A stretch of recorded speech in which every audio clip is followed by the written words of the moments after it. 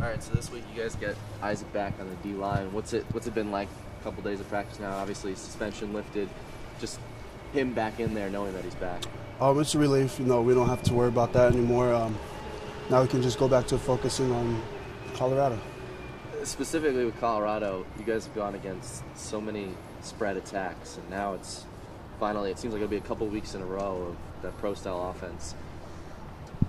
What's the biggest, how much of an adjustment is that for you guys to, especially on the D-line and up front, to go against all these spread offenses and now have to basically 180 and go against a pro-style? It's not very much adjustment. Slowly, weekly, we've been practicing that kind of defense, and now that the week has come, we feel pretty prepared about it. Is it kind of nice, though, that from a player's standpoint, I know you guys don't have any control over the schedule, but the way that the schedule worked out, where you played so many teams in a row that were spread offenses, and now you play a bunch of teams that are going to be pro styles, does it help you guys from a game plan standpoint?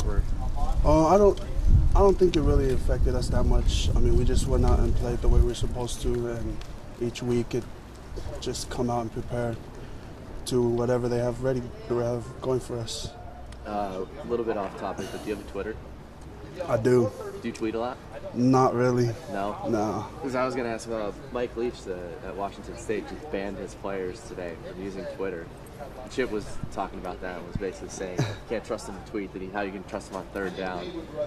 What would you think if a coach told you that you couldn't use Twitter?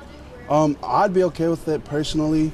I know some players would probably throw a fit about it, but obviously the coaching staff trusts us. If they see something wrong, they'll let us know and make sure we fix it and don't let it happen next time. And so that's a good thing about our coaching staff. They have trust in us, and they feel like we'll be doing the right thing no matter what. Thanks, Ricki. No problem.